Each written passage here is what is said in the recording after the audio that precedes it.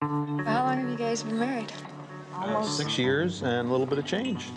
Did I miss anything? Two women falling in love. With each other?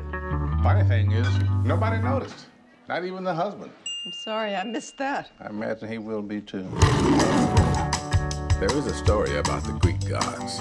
They were bored, so they invented human beings. Bradley, we have to talk. But they were still bored, so they invented love.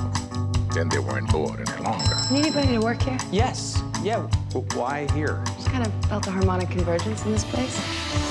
She's right. So they decided to try love for themselves. And finally, they invented laughter so they could stand it. Try focusing on simple pleasures. I got my hair, right, Harry?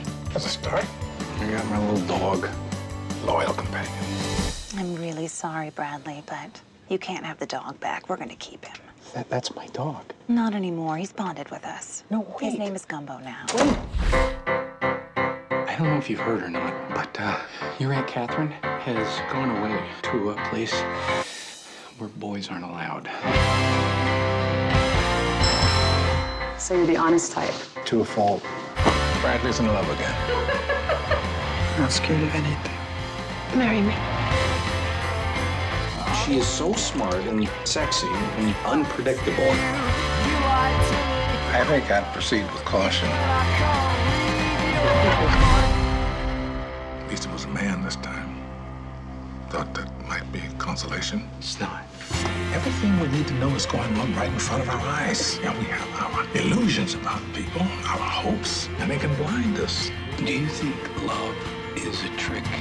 Or do you think that it's the only meaning there is to this crazy dream? Which do you believe? The second one.